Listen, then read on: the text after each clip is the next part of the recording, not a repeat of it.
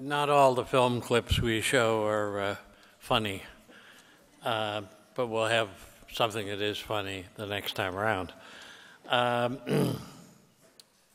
Good morning, my name is Bruce McDonald, and I thought that clip might make a relevant introduction to our first speaker. Last week we had two great presentations and by two very astute observers of the facts, realities, and trends. And at least for me, it was an opportunity to significantly alter my original preconceptions. The current members of Congress, and particularly the House, individually and generally as a group, in my view, richly deserve their lowest ever ratings. This group, those guys up there, this group has abandoned the voters who voted them in. They've walked away from the problems that they were sent to Washington to solve, and they've sent a strong signal to the rest of the world that elected officials in America cannot overcome their basic differences or come together at a time of extreme ultimate need. Why? Because party discipline and total unwillingness to even discuss with the other party are apparently stronger and a higher priority than addressing America's major problems. And I want to be clear that the blame for this goes equally to both parties.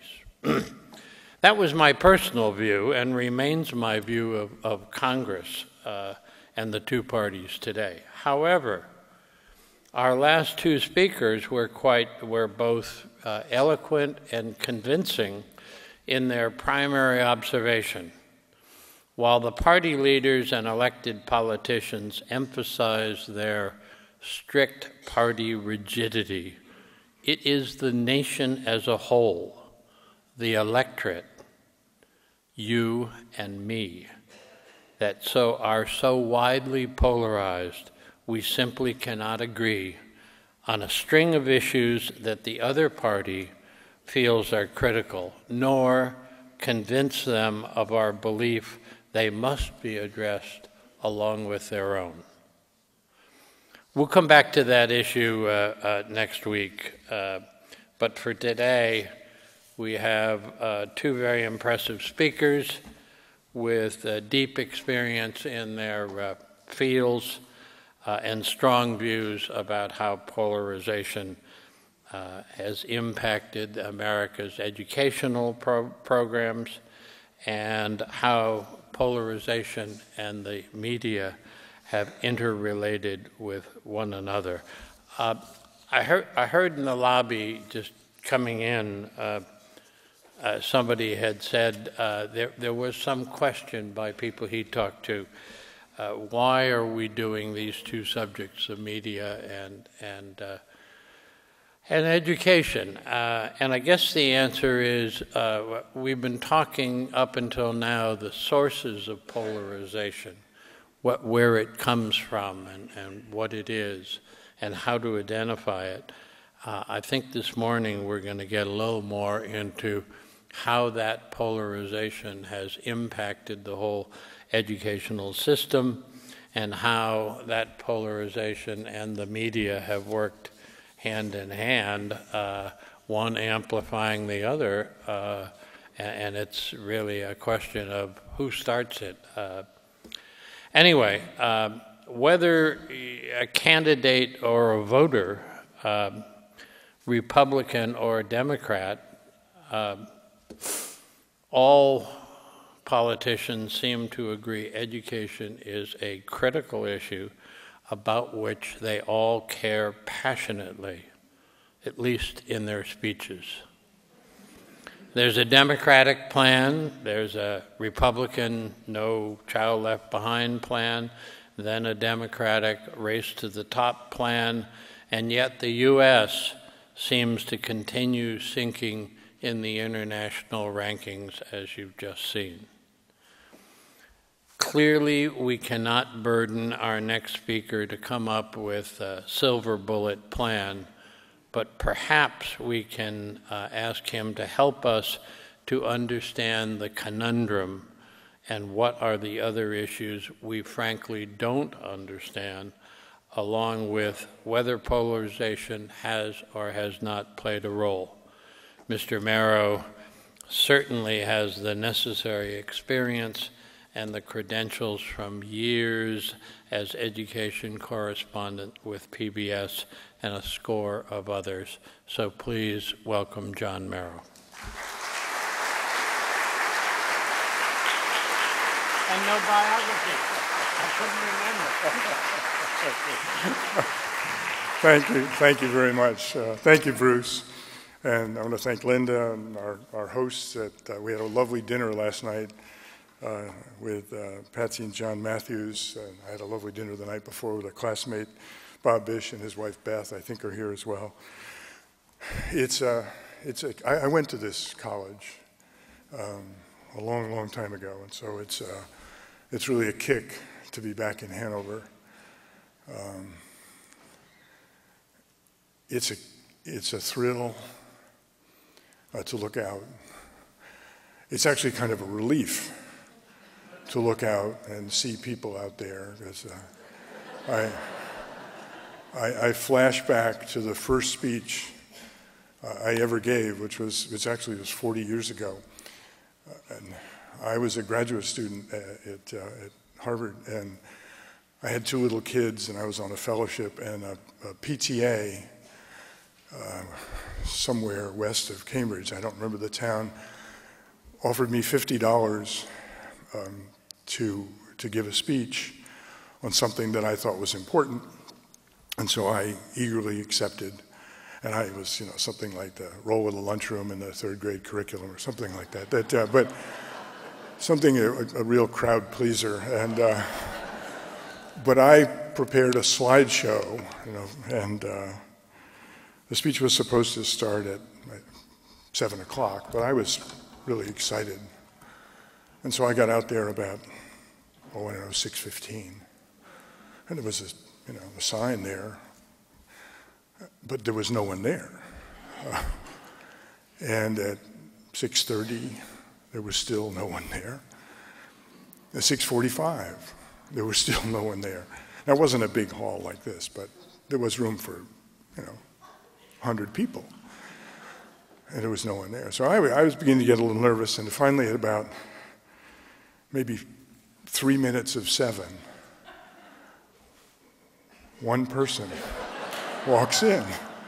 This is a true story. And I thought to myself, well, what's the right thing to do here? You got one person. Do you give the speech? Do you have a conversation? Go out for a drink?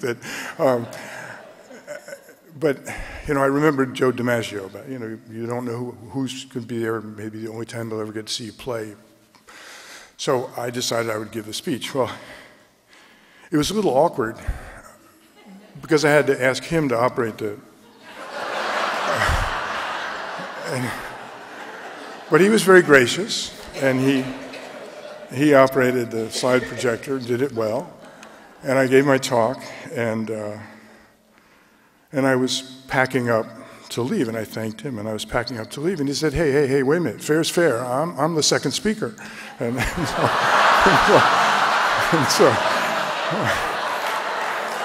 So it is a relief to see some people here. Now, I have to say, in a fit of what we WASPs call chutzpah, I had taken a speech course the previous summer. And one of the things that the instructor said was, during a speech, make eye contact. Well, professor would have been very proud of me then. But in any case, so it's a relief to see you here. But I have to say, while I'm glad to see you here, I am not sanguine that you are going to listen to what I have to say. And I actually have some scientific evidence indicating that most of you are not going to listen. There was a study back in, I think it was 87, 88, where they attached electrodes to, anybody remember that? Any scientists here who remember that study? I see a couple of people nodding their heads. Well, they measured the brainwave activity to determine what people do during presentations like this. And it's actually a little depressing, because it turns out that only 8% of you are actually going to pay attention to what I say, 8%. You probably know who you are, and I will make eye contact with you. And 11% spend about half of their time listening, and the other half they kind of think, I wonder if will the roof make it through the winter? Do we need a new dryer? Stuff like that. But it turns out that the overwhelming majority of people, 81%, spend speeches like this indulging in erotic fantasy. Now, we're all getting older and maybe the number's higher, I don't know. But Bruce said this is a polarized world, and maybe erotic fantasy is the way out of this problem. So I'm offering this speech as your opportunity.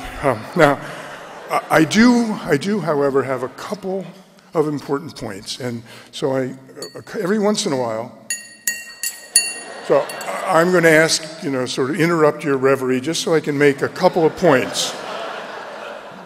But otherwise, you're on your own, okay? And I'll let you know when I finish. But, now, about the finish of this speech, I'm not quite sure how it ends. I was practicing last night after I went to bed, and I fell asleep. So that doesn't bode well for your time this morning, and probably can get, well, Clark will be worth it, or you can get refunds, but in any case. Now, I saw the numbers that flashed through about American public education. They're not good. It's a test called PISA, a program, International Student Assessment, administered by OECD. It's quite reliable. It's 15-year-old kids. In reading, and there's 65 countries that participate. In reading, the average of 65 countries is 493. We are currently tied for 15th with a score of 500, so we're slightly above average, and we're 15th out of 65. Well, in math, the international average is 496. Here we are tied for 31st, tied with Ireland and Portugal, and our score is 487, so we are below the international average. And then the third category is science. The 65 nation average is 501. We are 23rd with a score of 502. So we are essentially an average country. We're number one. We're in the middle. We're in the middle. It doesn't resonate. But those numbers are a symptom. So the question is, what is the problem? And I would actually, if you don't mind, ask for a show of hands on what you think the most significant, and all of these that kind of overlap. But I'm going to ask you to give you a forced choice and ask you to give me a hand, raise your hand for the one that you think is the most serious issue facing our public schools. And I'm going to give you 8 choices. I'll read all of them and then I'll come back and ask you to vote, okay? So here are the 8 choices, the 8 causes of this international decline, possible causes. Is it teacher unions and bad teachers? Is it not enough money? Is it parents, the home, lack of discipline? Is it too much testing? Is it low expectations? We get what we expect? Is it government interference? Is it ineffective leadership? And finally, is it poverty and its attendant consequences, issues like healthcare and housing and nutrition? So those are the 8. I'll just go back. When I say the one you think, want me to say them again? You're good? Okay. When I say the one that you think is the most important, just put your hand up, okay? And you have to vote. There's none of this. Is it teacher unions and bad teachers that's the fundamental cause of our problems? Okay. Is it that we do not spend enough money? One hand, two hands have gone up, okay. Is it parents? The home, lack of discipline at home, okay, that's in first place. Is it too much time devoted to testing as opposed to teaching and learning? We get, okay. Is it low expectations? Do we simply not expect enough of our young people? That's in second place. Is it government interference? Okay, we got one guy. We got two guys. Two. All right.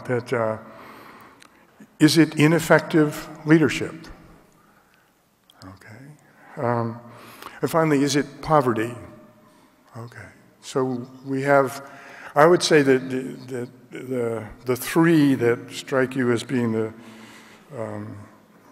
key issues, well, the two that seem to be the top were poverty and the home and the lack of discipline and the parents, with teachers and unions coming in a tie for first with a close second. So maybe at the end I should ask you and see if any of you have changed your mind. But so I've been asked to.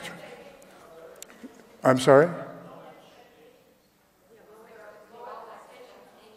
I still can't hear you. Low expectations. Oh, did I not ask for a vote on low expectations? Is it low? It was first? Third. Oh, okay. Well, so see, all right. We have a election. We're polarized about the election results. Yeah. What are you going to do? So I have been asked to talk about polarization in education. How is education polarized? So let me count the ways. If I have time, I will try to talk about 7 ways of thinking about polarization. We're polarized, in my view, about this question of accountability.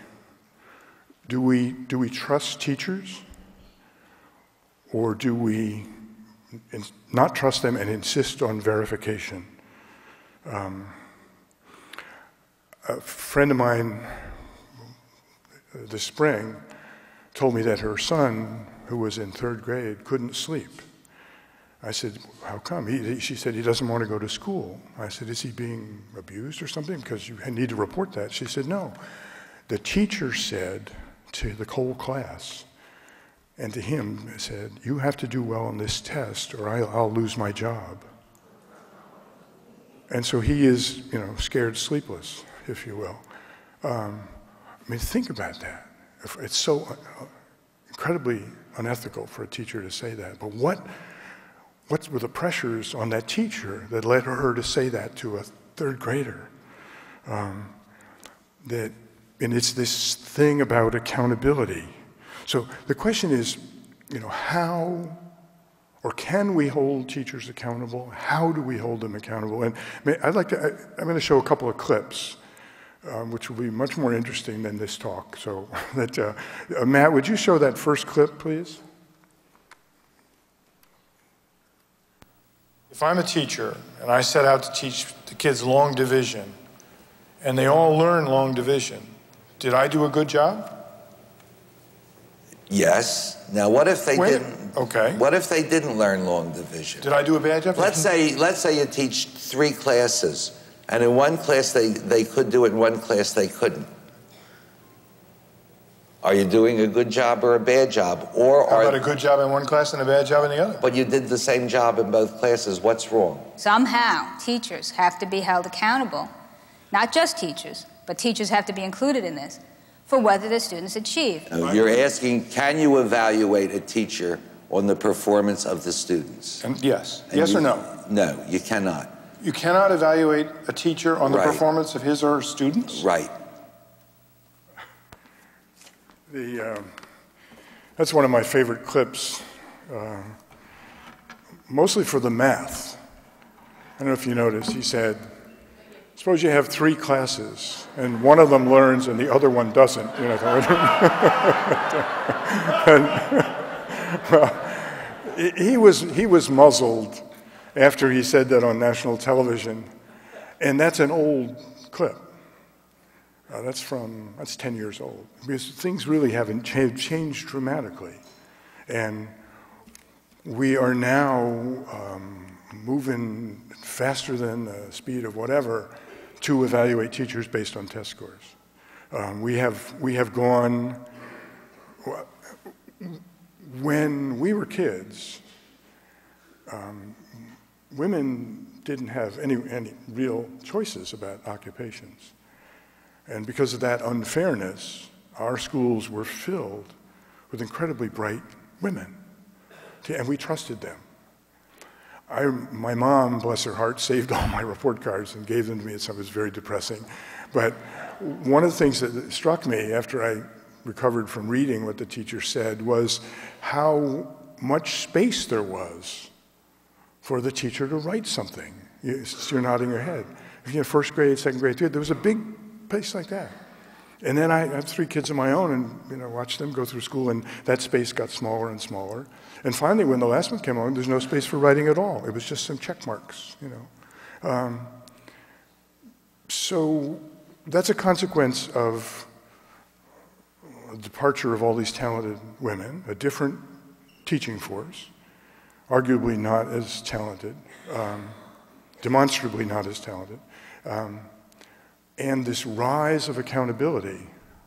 So we have gotten to this point where now teachers are being paid on the basis of test scores, fired on the basis of test scores, whereas it used to be, well, it's how you present it. It's how well you present the material, not whether they learn it. Well, they're both absurd. I mean, the swimming coach couldn't say, I taught him to swim, I'm sorry 7 of them drowned. But you can't, when you go to the extreme of evaluating a teacher simply based on the scores of the kids, you end up with a teacher saying, you have to do well or I'll lose my job, and kids being scared to sleep. And you end up with a lot of cheating, by the way. And we have this huge, Atlanta is the poster child, but Washington, D.C., Austin, Texas, Pittsburgh, Baltimore, all kinds of places where teachers and principals have responded to this pressure for accountability by cheating. That polarization, we need to get to what, in the wisdom of Ronald Reagan, trust but verify. And he was talking about the Soviet Union, but it applies in education. We need to have a system where we trust our teachers, but we also cut the cards. We also verify. That's the balance we haven't found, and that's a polarization. Now, second, achievement.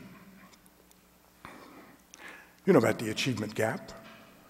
Well, the achievement gap is real. In some places, there is a gap of 3 years of achievement between white kids and Asian American kids. Think about it. Guess who's on top?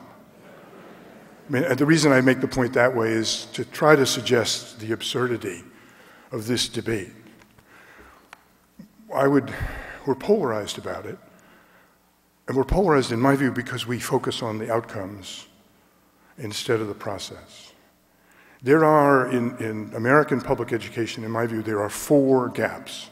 Or if Jack Steinberg were talking, he would say there are 4 gaps.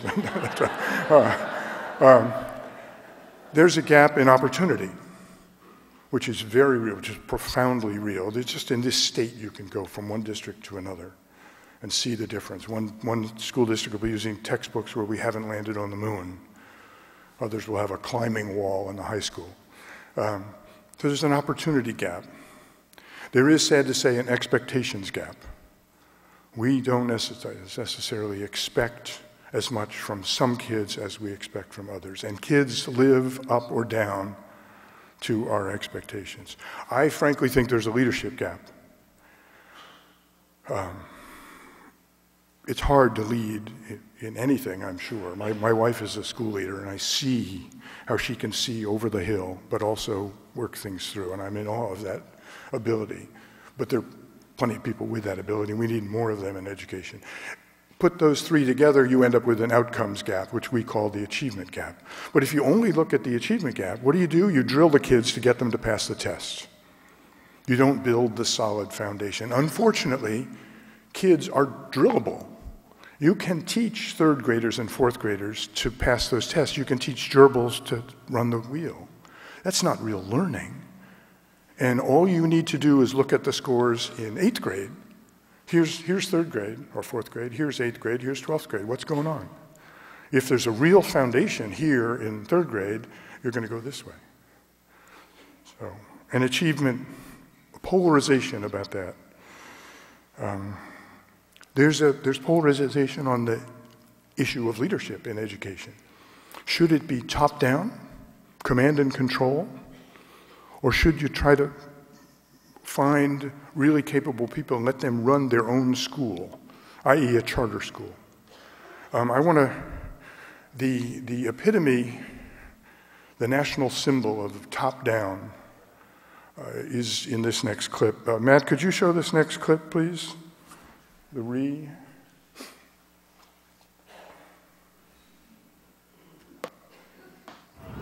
Washington, D.C., the new leader of the public schools is putting her house in order.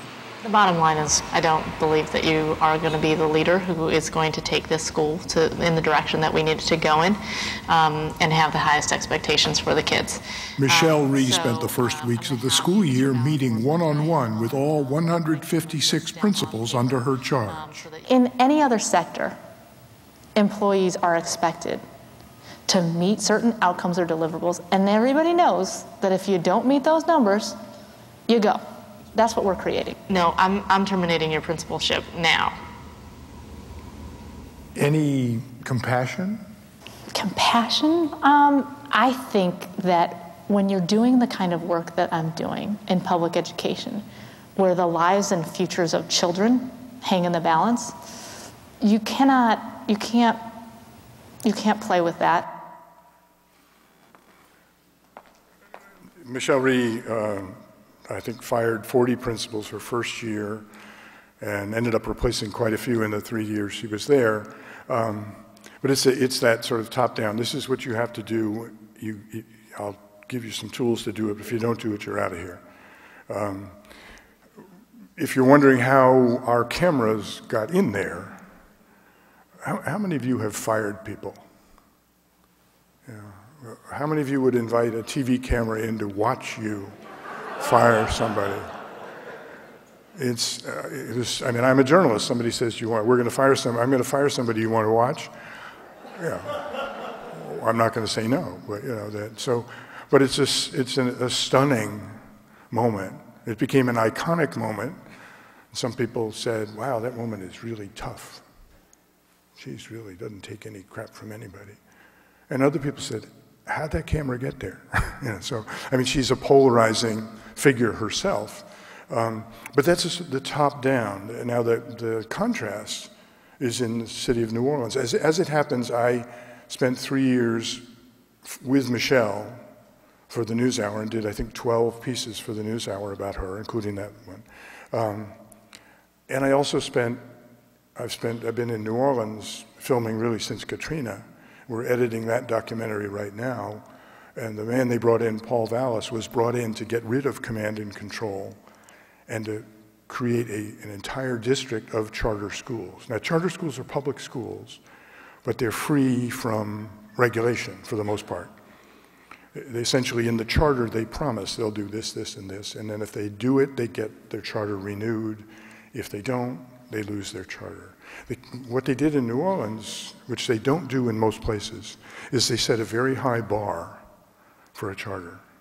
And they turned down like 2/3 of the men and women who wanted to run charter schools. Said, no, you're not good enough. And as a consequence, they have some quite good charter schools. But there's this debate. What is the right way to have a vital public school system? You can't do both. You can't have command and control where if I'm the superintendent, I'm watching you and I'm watching you. if you have charter schools, you have to say, here's your charter, Bruce, we're going to come take a look. We want to know, about your policies.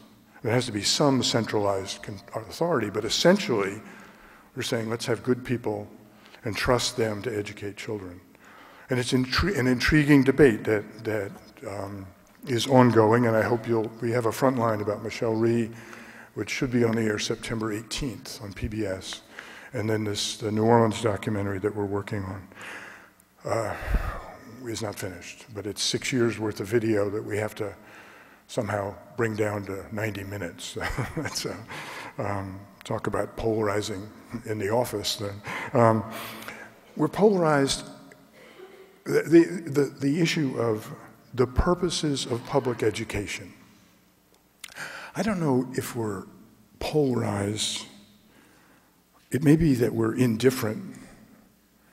It also could be that we're excluded from the conversation. I wanted to put it in here because I think it's important to talk about. I think it's less that we're polarized than we don't talk about it. But I want to. Because I think the goal of school is to help grow American citizens. And each one of those words is important. Help. Schools are a junior partner. They are helping. It ain't their job to do it. It's their job to do it with the family, with the community. Grow. It's a process. It's 2 steps forward, sometimes 2 steps back. Learning, schooling is like a family business. It's not one of those big corporations that's on the stock exchange that lives and dies by quarterly reports.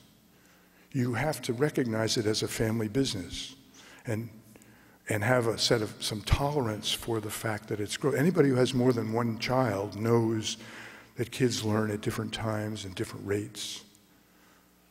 And we need a way to recognize that as part of the process. So help grow American.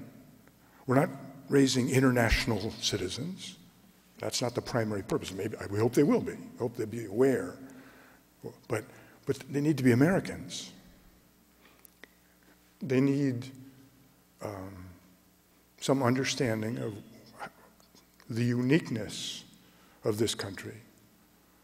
They need to understand we haven't done everything right, but they need to be proud to be an American, in my view. And finally, citizens. We want our children and your children and our grandchildren to grow up to be citizens. And with all that means that they vote, they work, they're good parents, all those things. So it's not that we're polarized, it's we don't talk about that.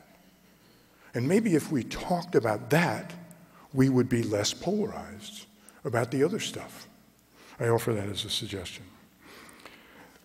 I think we are polarized, and that the show of hands suggested that, about the power and the limits of school. Just what can school do? To what extent can school overcome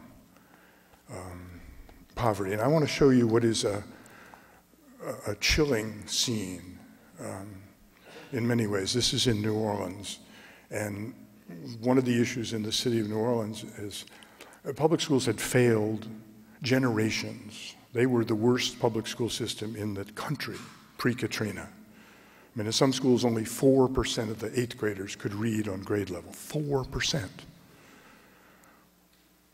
So there is not a tradition of going to school. A lot of kids, and would leave school, would not even go to school on Friday, because Friday was a half day, so they said, what the heck. And they'd go to get ready for the weekend, and they wouldn't come Monday, because they were worn out from the weekend. Well, you imagine being a teacher, and you've got this core of kids who actually come to school on Monday and Friday. Well, what do you do with the 30% of the kids who didn't come? Do you play catch up? I mean, it's terrifying for a teacher, not terrifying, just enervating, frustrating. But so the superintendent, Paul Vallis, even though he was setting up charter schools, was determined to get kids coming to school. And so this is a scene with some truant officers. Matt, would you play that clip, please?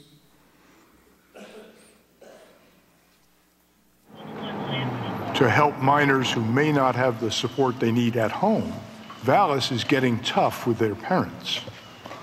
Police. Police. Here to serve you a summons.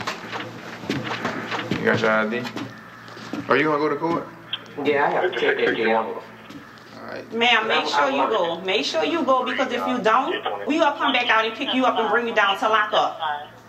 That's your responsibility as a parent to make sure that your kids attend school. And this makes me very frustrated, because this is a child education we're talking about. There's no excuse why a child should miss 21 days and it's just a second grader. Can I ask a question? Is there like any way that the state will pick them up? I mean, if they miss like a couple of more days.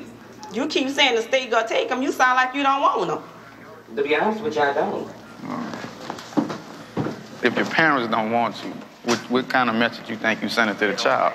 I mean, it's frustrating, it's sad, it's very emotional, but at the same time, that's what we here for. Everyone who saw that on the NewsHour, I'm sure, was as upset. 21 days of school, school in New Orleans begins at the end of August. We filmed that early in October, or mid-October. So it had September and half of October and a week of August. So in 7 weeks, the child had missed 21 days of school, and it was a second grader. Now you don't see behind the door. So you don't know if this is a teenage mom. You don't know if there's drugs or any of that. You know nothing, none of that stuff, and deliberately. But it seems to me what you have to do is say, whoa, and we're expecting schools to fix that?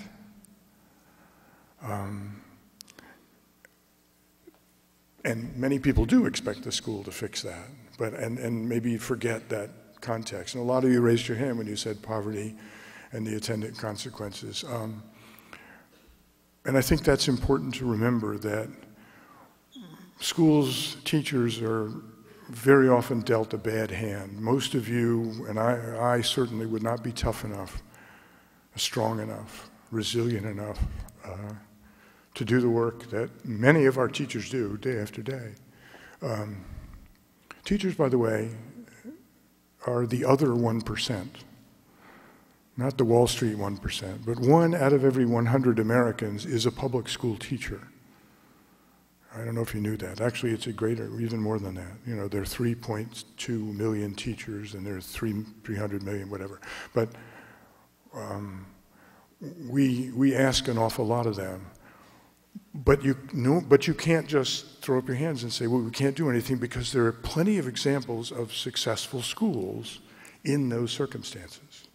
There are plenty of them. You'll see some of them in our New Orleans film, and I've seen them in other places. Places where the kids learn, where there's joy. KIPP schools, everybody learns a musical instrument.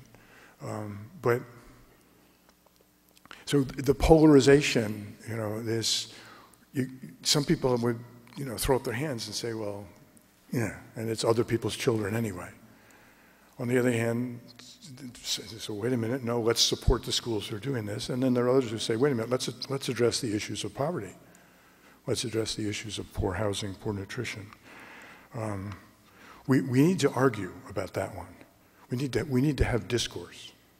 I thought what Bruce said was significant. We need to have, you know, I don't believe that the solution in these polarized situations, that the solution is right in the middle somewhere. I think we can come and reason together, but we may end up finding out as we reason together that you're right and I'm wrong. We may both move this way, but the notion that somehow truth is this elusive thing that it's right in the middle somewhere between these folks and these folks, I think is fallacious. But what we need to figure out is a way to, in fact, listen to each other. Okay, the role of technology. I think we're polarized on that question. And that goes back in a way to the command and control. Many adults use the technology to control kids, to keep the count, to keep the attendance, to keep their grades. And they do technology to children. There'll be a computer lab and there'll be a programmed learning and you'll sit down and you'll do these things. That's far more likely to happen in low-income areas. In upper-income areas, kids control the technology. Now,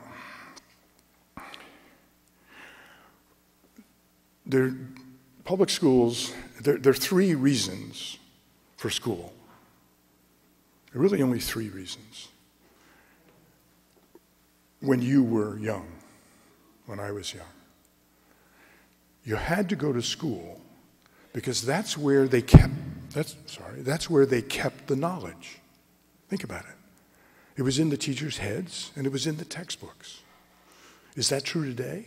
Absolutely not. 24/7. You went to school to be socialized. So the boys could get to talk to girls. So the Italian-American kid and the African-American kid or the WASP kid, they could connect on some level. That was then. Today, there's an app for that, right? I mean, our kids are socializing. It's like pen pals on steroids. They are connected. Our 14-year-old is connected with other 14-year-olds around the world, texting, maybe even sexting. But, of course, that 14-year-old that she thinks she's connecting with may not be 14. It could be a 40-year-old congressman. And has been, but so schools have to embrace technology. They have to embrace it and use it. And the third reason you were sent to school was custodial care. Keep you safe while your parents worked. That still applies. Families, the adults are working. You have to have a place. But it's not a safe place if the schools haven't changed in the first 2 ways. Our schools are answer factories. Fill in the bubble, get the right answer. They should be question factories. Kids live in this sea of stuff. It's not knowledge that's floating down, it's information, often misinformation. So it's the job of schools and families and communities to help kids sift through this stuff and turn it into knowledge. They have to learn to ask questions. How do we know that's true? They have to separate the wheat from the chaff, and we want them to choose the wheat, which means we're in the business of teaching values, and we shouldn't run from that. Now, just a quick riff on technology. I believed to the depth of my soul that every elementary school should have an air quality monitor. They cost about $30. Go contribute one to your grandchildren's school. If the principal agrees that 3 times a day, the kids will go outside and measure the air quality, 9, 12, 3. And they will be linked up with every other elementary school in the state, or middle school, let's say, and they'll share the data. And they'll look for anomalies and try to understand. They'll be learning about the weather. They'll be learning all kinds of stuff. They'll have more and more questions. Why does this happen? Teacher may not know the answer, that's fine. Teachers should be on a journey themselves. But they will be creating knowledge. If you've got more than $30 to give, buy them a water quality monitor for the high school. It costs about $170. Then the kids go to the water, and there are, I think, 7 different measurements. Alkalinity, acidity, how opaque it is, and count the detritus, and share that data. The state of Texas has 4,000 miles of fast-running water. I think high school science classes should be going to the water and link up and share the data. and look for anomalies, find out what's going on. I live in Manhattan. I look out my window, and I noticed one morning there's a trash can on every corner. And one corner had 2. And my neighborhood is clean. I was filming at the time up in the South Bronx. And I'm not sure why I noticed it, but as we were got off the subway, I was walking to the school, I noticed a busy street corner. There were the 4 corners, 1 trash can. So I thought, these aren't trash cans, these are cleanliness opportunities. So I thought, what if all the 7th graders in Manhattan took a smartphone and mapped the neighborhood and then made a chart, figured it out. And then you go to Mayor Mike Bloomberg and you go to the Senate and say, why is it that there are more cleanliness opportunities in my neighborhood than in Carlos's neighborhood? Or maybe there aren't. Maybe you'd learn, in fact, there are plenty of them, and but then you can alert the community and say, look at the difference. You could go beyond that. You could ask the bodega guy to keep track of how often the garbage is picked up. And you could ask a doorman in my neighborhood. There's no bodega, but there's a doorman. How often are those emptied? And track that as well. But you're going to be writing. You're going to be doing numbers. You're going to be working with other people, which is an essential skill. And you'll be excited about going to school.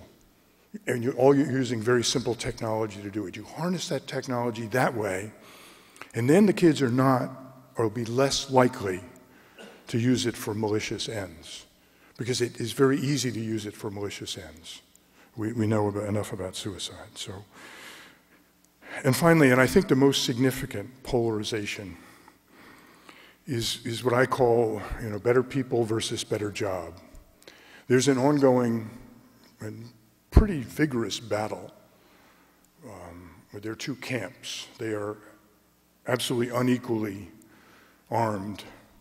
Because in one camp is Michelle Rhee, Joel Klein, who used to be the chancellor of New York City, Chris Christie in New Jersey, Teach for America, the Broad Foundation, the Gates Foundation. The fundamental point there is that education will be better if we can only get better people. We need better people. We used to have blah, blah, blah. We need better people. There's the other point of view, supported by many teachers, the teachers' unions, and a woman named Diane Ravitch, who has a megaphone but not much else, arguing eloquently that we need to make teaching a better job. Teaching is a lousy job. You can't take a bathroom break, should you need to. You are constantly interrupted by the principal when you're trying to connect with your kids. You are increasingly told that those test scores are going to determine whether you have a job or not. You rarely get to talk to your colleagues. You almost never get to watch your colleagues work. I mean, there's a whole set of conditions. And incidentally, you haven't been very well trained. Most teacher training institutions, we probably should close half of them, and it probably wouldn't matter which half.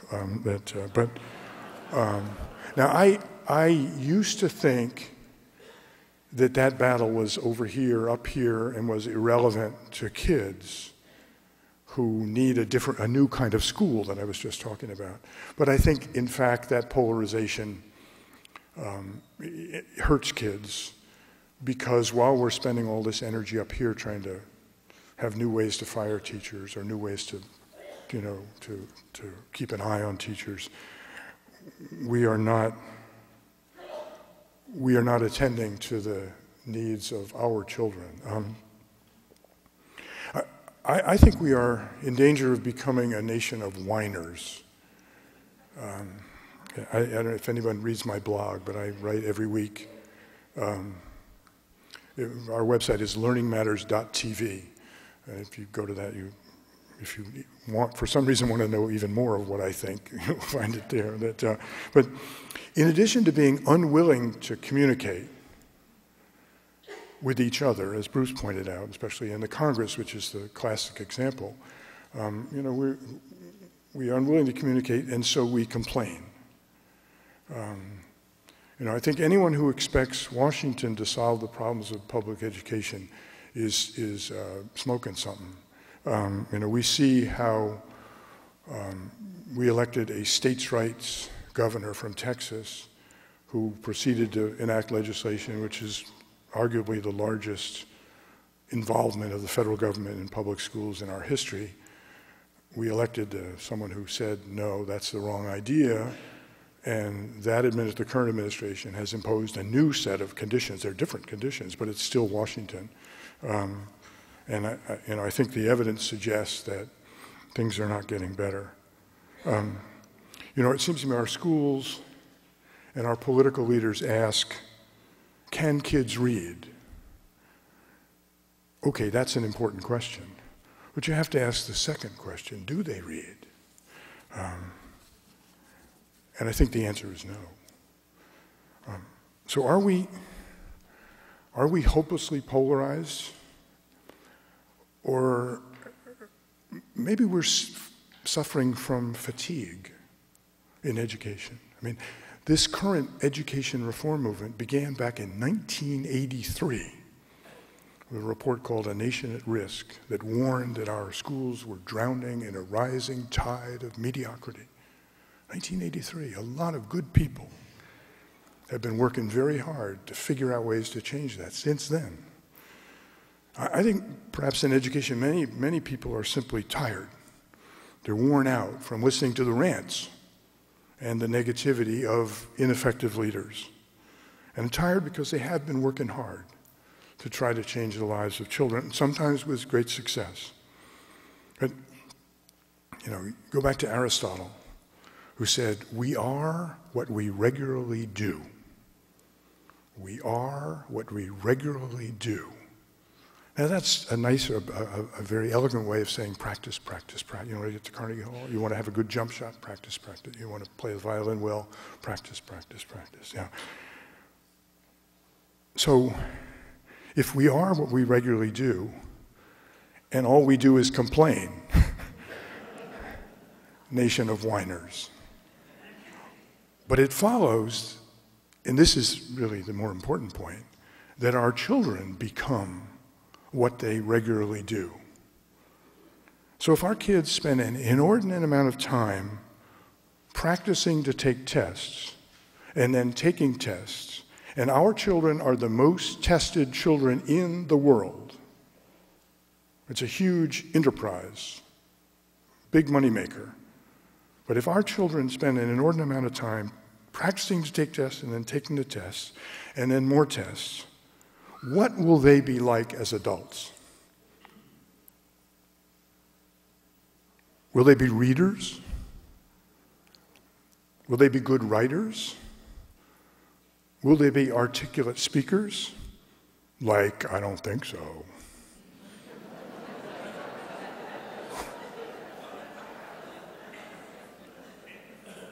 So what is the solution?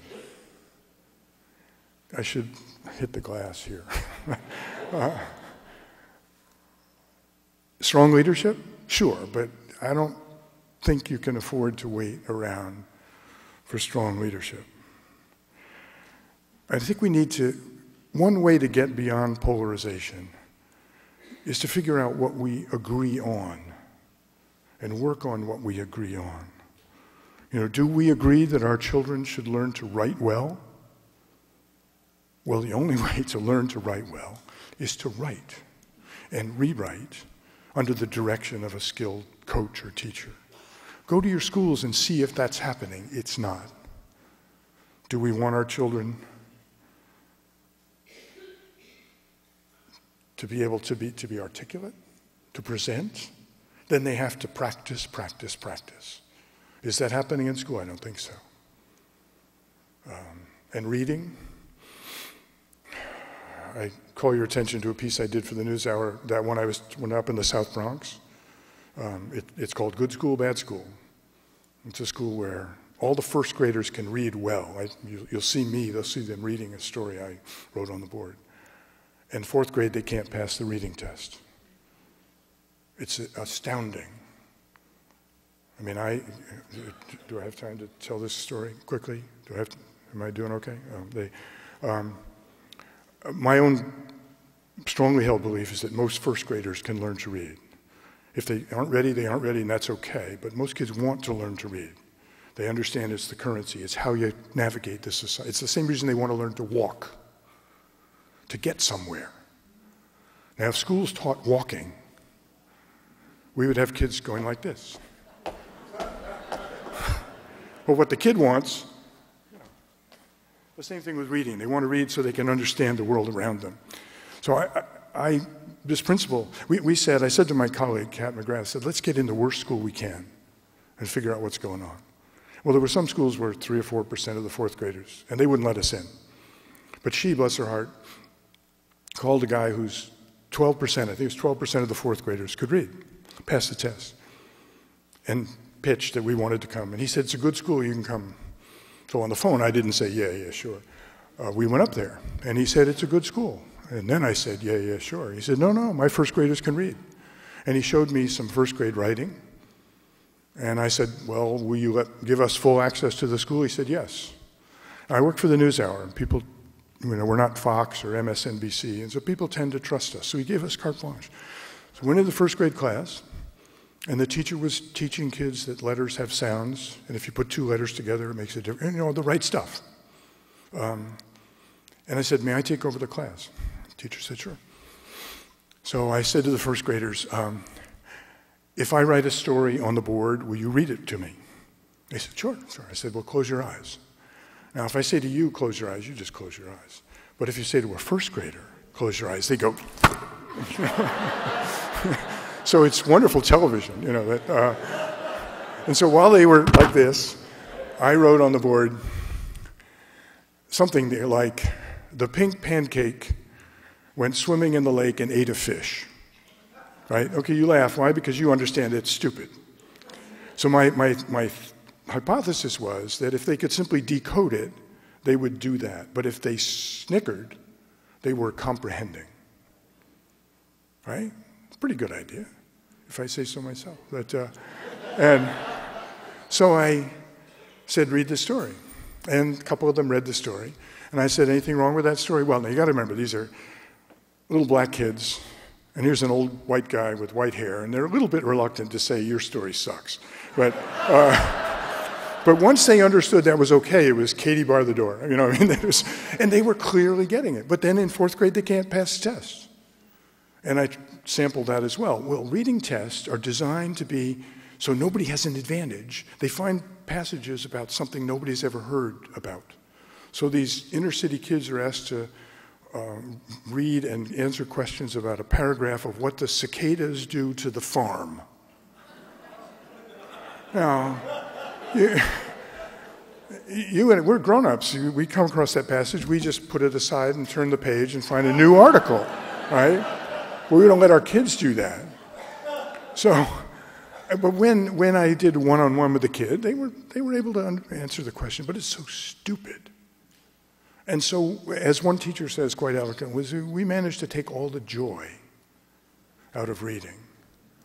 It's this, if I were raising my hand for the big problem, I probably would do the testing one. I mean, because it's, the kids have the power, they have the potential, it's there. So, if we want those things, in our kids, if we can agree on one, then we have to. We can't wait around for strong leadership.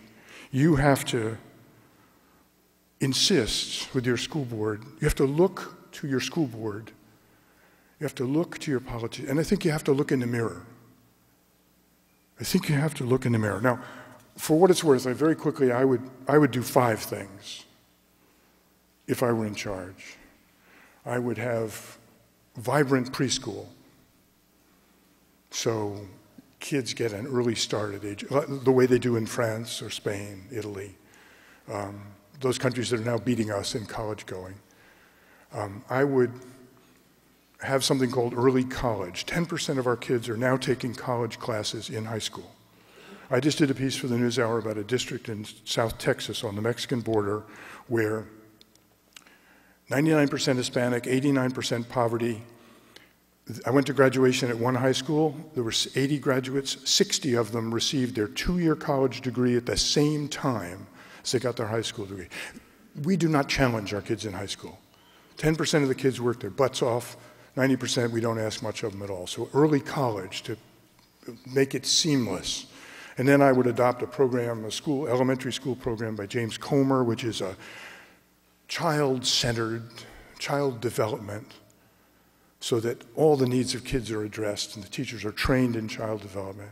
And then I'd adopt a curriculum, a core curriculum developed by a man named E.D. Hirsch Jr. called the Core Knowledge, which is half the curriculum, and it really, you learn what it is to be an American. You learn, and you learn to read, and they're joyful schools.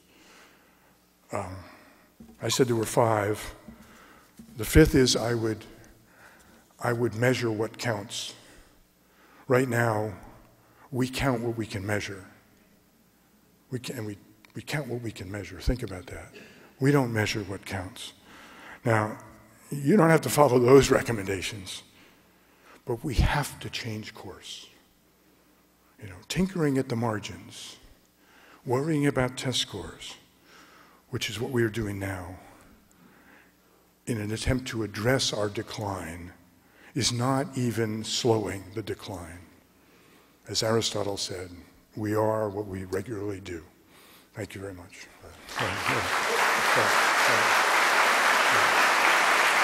Thank you.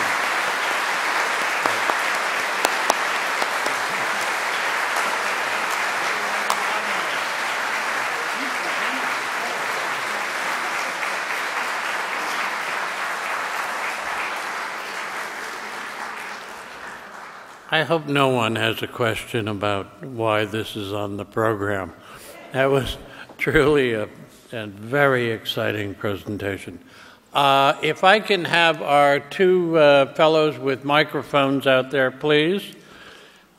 Incidentally, when I came home from dinner last night, I listened to an NPR radio program, which, and it was their 1-hour TED section, and their conclusion was that what's wrong with education are, the worst thing about education are rules and rewards, and that what education really should be about is teaching or getting kids to understand respect in themselves, in others, in teachers, and in the process of education.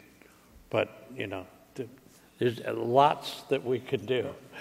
Fast. Okay, we're going to go to Q&A.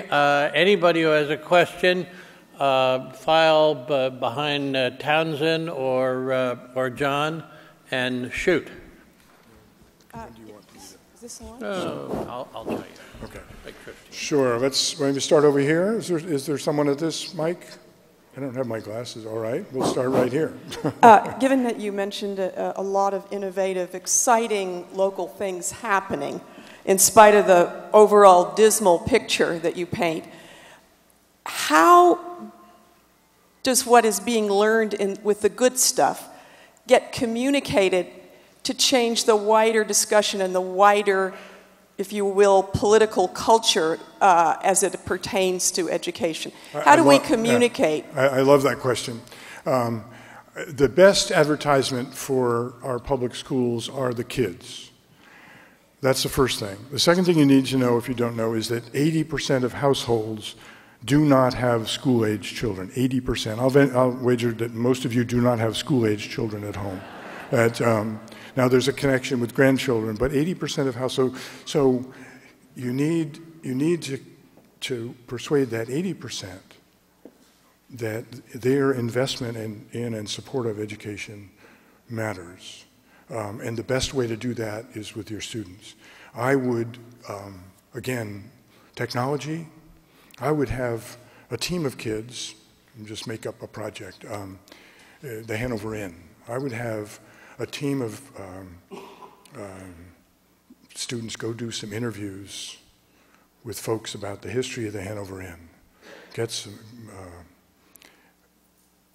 no, let's not even do that. Let's do military veterans.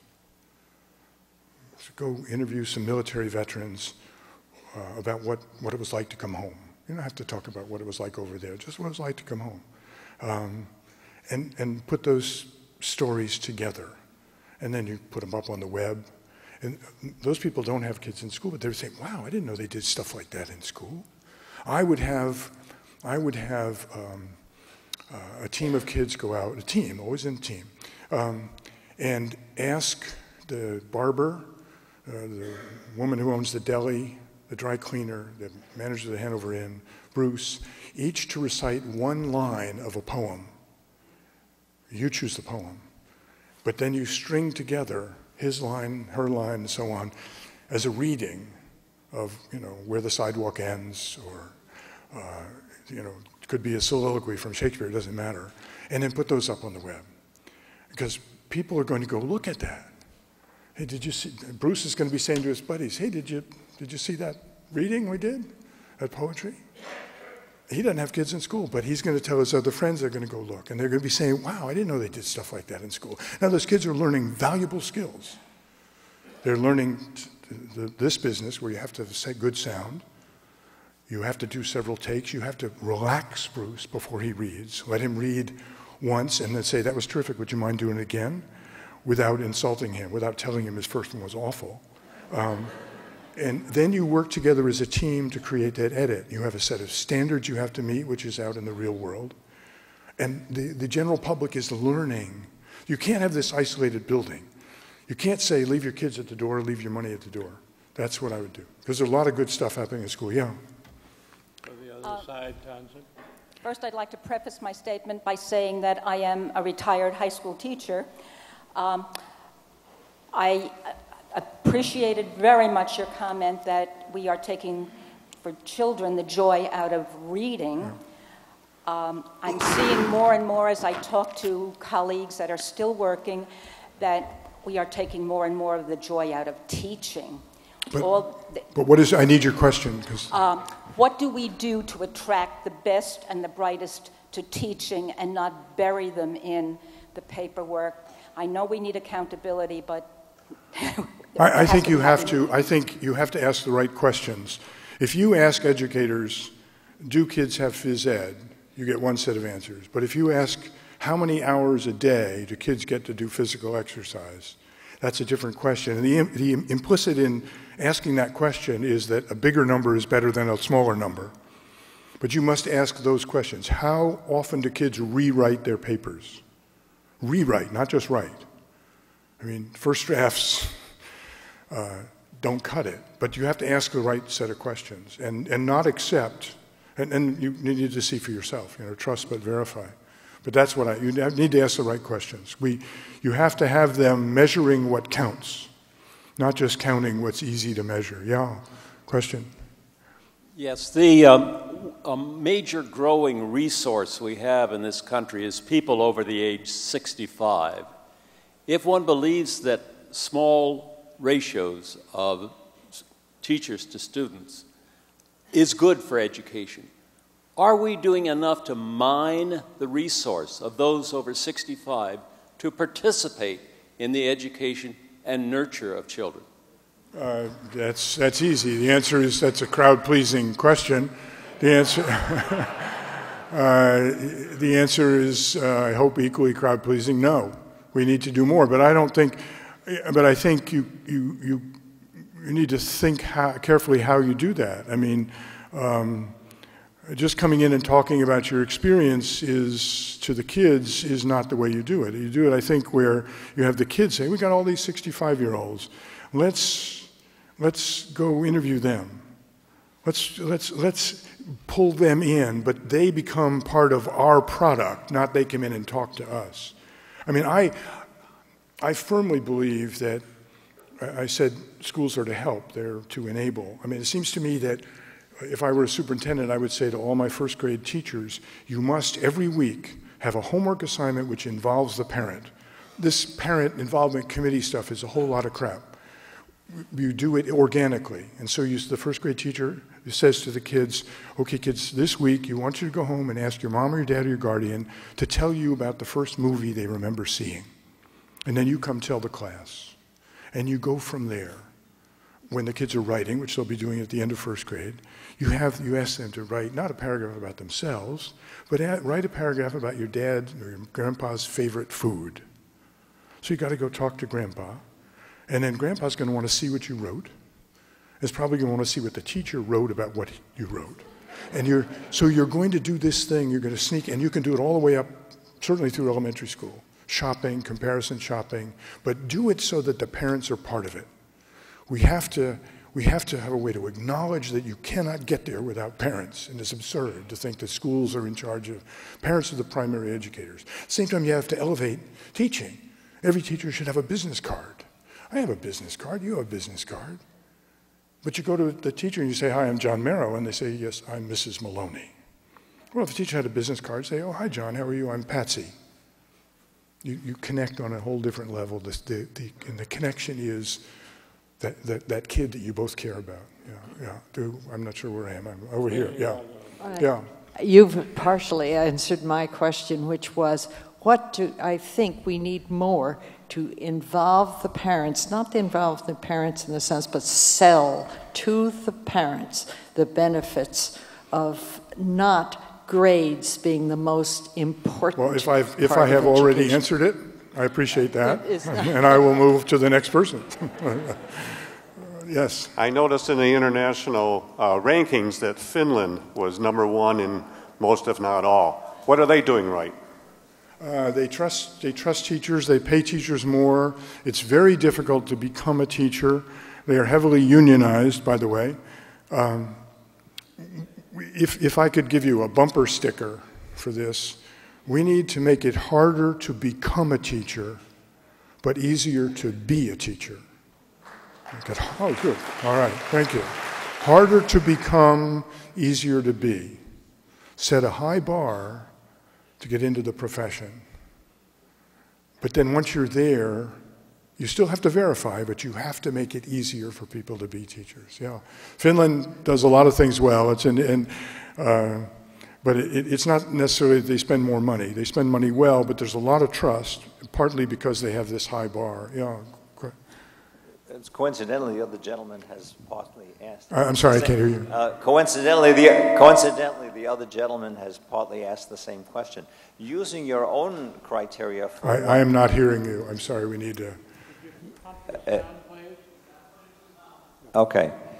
The other gentleman has partially asked the same question. But using your own criteria for what works and what doesn't work, have you found it instructive to compare our private school systems with the public school system to be more enlightened as to what would be good for the public school system, and analyze what works and doesn't work in the other countries compared to our own?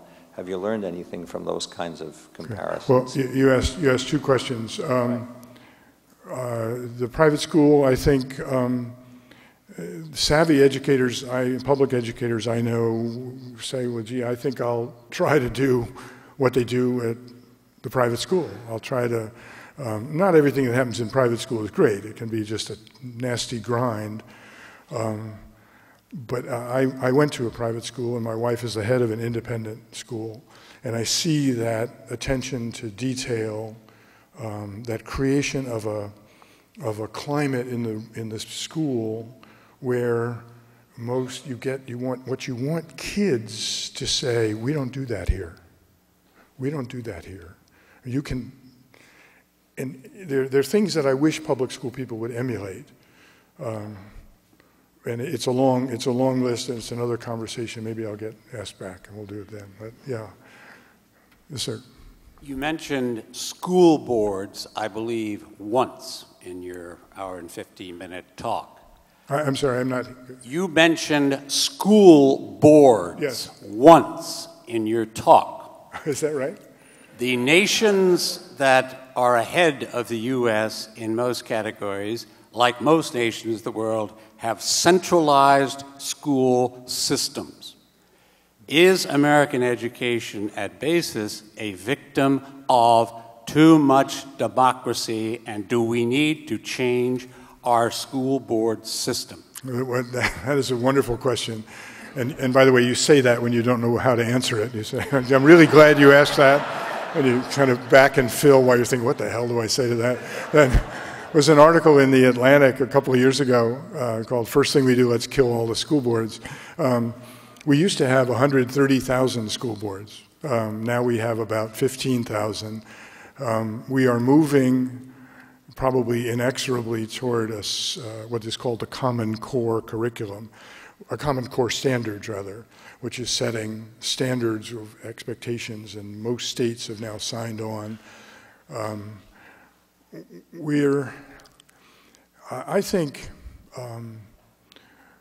I think school boards serve a valuable can serve a valuable function. If they micromanage, they get in the way. They have become quite often just vested political interest, because to try to take politics out of education, very often the school board election is separate from the general election. Well, the consequence is nobody votes, except the people who have their one issue. And so unions have run people to be on school boards. I mean, I would try to get politics back into education, but politics in the good sense of the word, where you have conversations about what is in fact in the best interest of children. I don't think having seen Washington up close and personal, I mean, even with enlightened leadership like from Dick Riley, who was Bill Clinton's Secretary of Education, it's a tough sled to think that Washington can run public education. I would like, education is a state function, and I think states have abrogated their responsibilities. If states took a greater interest in the big picture, not like California where they have 400 different rules and laws, but in the big picture, then we'd probably be better off. But I firmly believe you have to have local control. Yeah. Do we have time for another? Two more. Yes, sir. I taught third grade for 22 years, and what I'd like you to comment on is how do we get public education away from the industrial model of everybody fits in the same box. Testing and core curriculum don't necessarily do that. That's a really good point. I wish you had written my speech, because that should have been in there. The technology allows kids to move through at their own pace, and we need to recognize that. I was in a charter school in Texas earlier this year, and the ninth graders were using online and so on. They were zipping through, and they were doing 11th grade work. And the principal of the school had to say, okay, power down, guys, because the test only covers ninth grade. Now, what's the message to the kids? You know, sort of a why bother kind of thing. Well, the fact is, schools are the last vestige of segregation. And I'm not talking race, I'm talking age. Again, if you have more than one child, you know they learn different spurts and so on and so forth. There's no pedagogical justification for separating 5-year-olds from 6-year-olds. And there's no pedagogical justification for seat time being the measure of whether you move through or not. We need, and the technology, as the gentleman said, the technology allows me to move a little more slowly, you to move faster. We need to, but it's inconvenient for the grown-ups. But we need to adapt to that. We want people to move through as fast as possible, mastering, growing, learning. You know, this is about expansion, exploration, education. Those are those 3 E's. That's what we ought to be doing. It has to be individual. Does that begin with E? Yeah. Yes, I think this is the last question. You criticize teacher education programs. Just kind of an offside. How would you go about getting them to change? Well, there's some good examples. Thank you. There's some good examples of good teacher education programs. Linda Darling Hammond at Stanford University has a program called STEP, which is a 2-year program, and there's a mentoring function. Other countries, teachers are hired and they spend the first year watching and learning because it's prestigious to be a teacher. We get people and we throw them in the classroom, sink or swim. I taught in high school for 2 years. I taught in a black college for 2 years. I taught in federal prison for 2 years. I can't remember at any of those levels getting much in the way of help. And I followed first-year teachers for a long time, and it was sink or swim back when I started as a reporter, and it still is. But they're good programs. They're a little more expensive. But you have to, as I said, you have to raise the bar to become a teacher. But then you have to nurture them. I say to my friends whose children are going in to Teach for America that the first thing that TFA person should do is latch on to a veteran teacher and say, when I screw up, will you help me? Because the veterans resent the Teach for America people because they think, I'm here, everything's going to be fine. There's a lot of wisdom in older teachers, but not just in that one. There's got to be a way to train new people to teach differently. So you can't just go copy what those teachers are doing because that won't cut it. So it's a real challenge, but there are some good examples at Arizona State, Michigan State, Stanford. There's some others. Harvard Graduate School of Education. Well, they don't train teachers. Anyway, if we can talk more during the break. Thank you very much. You've been a great audience. Yeah.